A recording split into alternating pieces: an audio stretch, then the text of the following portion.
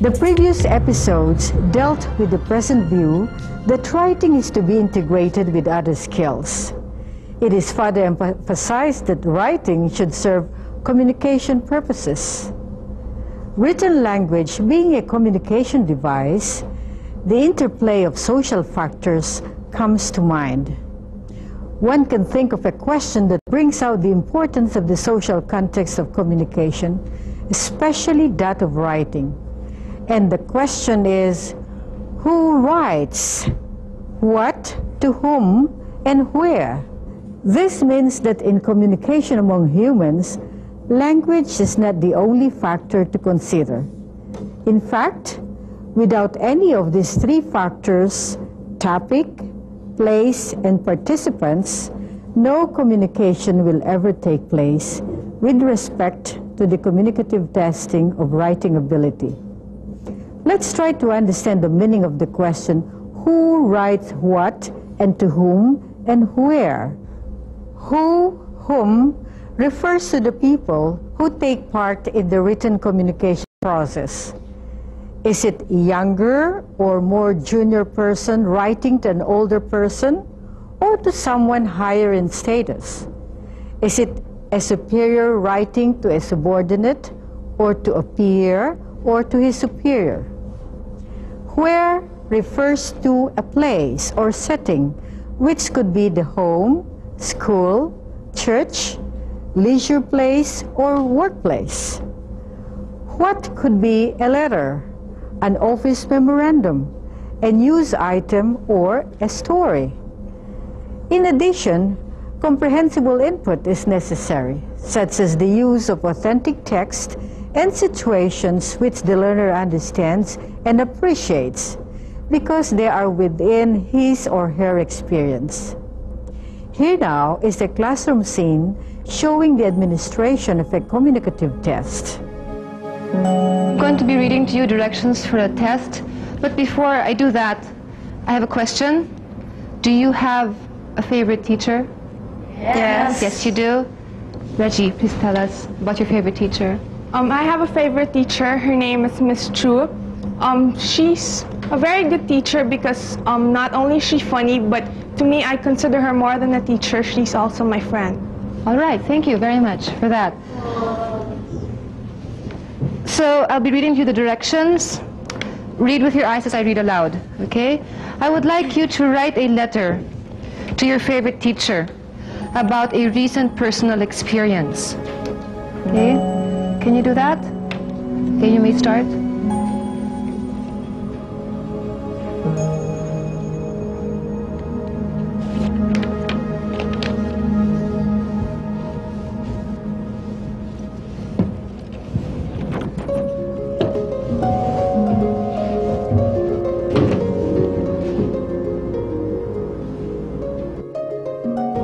Class, now that you've finished your letters, I'd like to ask you to read them in class. Could we have somebody? One person? Muffin, please. Dear Miss Martinez, greetings. Ma'am, when I last visited you at school, you told me that I could write to you as often as I wanted to. I would like to tell you about an experience I had last week. Last Sunday, early in the morning, I went with my mother to the town market. We always go early as my mom did not want to rush cooking lunch. We went to the fish section first, then to the meat section, and lastly to the fruit and vegetable section. We are done at 8 o'clock, and we were about to go home when somebody grabbed our basket. My mother just stood there and could not do anything. Quickly, I ran after the person who grabbed our basket. I must have ran fast, but I caught up him in no time at all. Then came some onlookers. My mother then came and told everybody that the boy was a thief. She explained everything. Upon hearing what my mother said, the people came towards me and congratulated me for my bravery. I felt like a Girl Scout who had just won a medal. I thought you would be proud of me, so I wrote you this letter. Your loving pupil, Muffin. What about scoring? Is scoring a structural test the same as scoring a communicative test? No. A structural writing test, like the one on rhetorical markers, is usually scored objectively. What does objective scoring mean? Objective scoring is a type of scoring where the answers are specified in advance, permitting complete agreement among different scorers. Thus, there is only one absolutely correct answer to an item. Indirect, structural, discrete point tests are objectively scored. On the other hand, direct, communicative, integrative tests are usually scored subjectively, using holistic, impressionistic, or analytic procedures. In the past, scoring subjectively had meant using 3 criteria as the basis for judging a written text.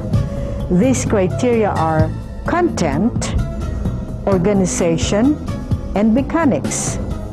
The rater bases his or her judgment on his or her overall impression of the composition. Impressionistic scoring refers to a scoring procedure where 2 or more single mark based on the total impression of the written text as a whole. Each paper is scored using an agreed scale and an average of the combined marks.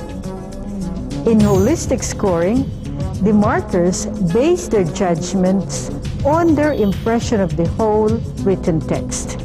Their primary concern is the communicative effectiveness of the text. Analytical marking, on the other hand, refers to a method where each separate criterion in a marking scheme is awarded a separate mark. The final mark is the total of these individual marks. Let's look at the marking scheme which makes use of 5 criteria, namely content, organization, vocabulary, language use, and mechanics. Each criterion is subdivided into 4 levels ranging from excellent to very poor. Points have been assigned to its level. Let's take a look at this scale. Note that the criterion with the highest number of points assigned is content with 30 points.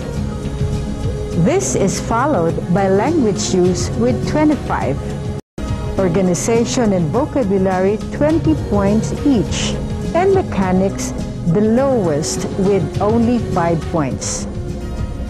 In marking papers, you may decide to use only several criteria, for example, language use and mechanics, or content and organization. When you use analytical scoring, you just total the points you give to each criterion. You can then transmute the points to ratings. The assigning of the points is not that arbitrary. Descriptors for its level of each criteria are given. You will see this in the TSMs that go with the videotape of this episode. In this episode, we presented to you a typology of language tests, examples of discrete point and communicative writing tests, and the processes in developing writing tests.